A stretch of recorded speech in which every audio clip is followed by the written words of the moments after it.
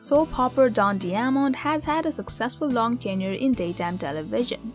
Before he joined The Bold and the Beautiful as Will Spencer, he played Brad Carlton on The Young and the Restless and had a short stint as Carlo Forenza on Days of Our Lives before that. Recently, he got candid about his soap hopping experience in an interview with Soap Opera Digest, where he went on to mention that he considers his former co-star Beth Maitland his most influential mentor. They are very good friends now, but it wasn't always like that. In fact, Beth once thought that Don was a creep. Keep watching to find out why. Hey everyone, welcome to Trend Street. Beth Maitland has portrayed Tracy Abbott on The Young and the Restless on and off since 1982. Don Diamont joined the show in 1985, after which his character Brad Carlton began romancing Tracy. Over the following few years, their characters would get married, divorced, get pregnant, and lose their unborn child. They reconciled, but ultimately they couldn't make it work. Beth and Don's chemistry on screen was very popular and they went on to become great friends. However, their friendship started on the wrong foot. Apparently, the set of Y&R wasn't the first place that the duo met.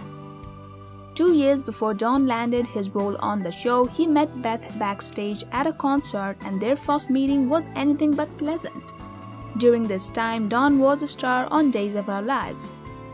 The paparazzi wanted Don and Beth to pose together for photos. What happened was, Don offended Beth when he refused to pose together.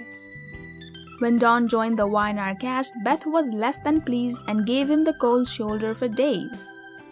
She even went as far as to call him the biggest creep in one of her interviews. According to Beth, she confronted him and they had it out in her dressing room. Meanwhile, Don didn't even remember the incident at the concert. After they buried the hatchet, Don and Beth became good friends and now think highly of each other. In his latest interview with Soap Opera Digest, Don shared that he considers Beth his most influential mentor.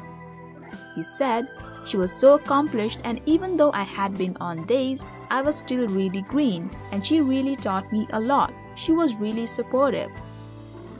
In a previous interview with TV Insider, Beth shared that she admires and loves Don very much. She said he's a remarkable guy, an amazing father and caretaker of others. His work has grown tremendously. I love to see that, and I love running into him in the hallway at the studio. When Don was written out of The Young and the Restless, Beth was one of the people who vowed for him to be cast on The Bold and the Beautiful.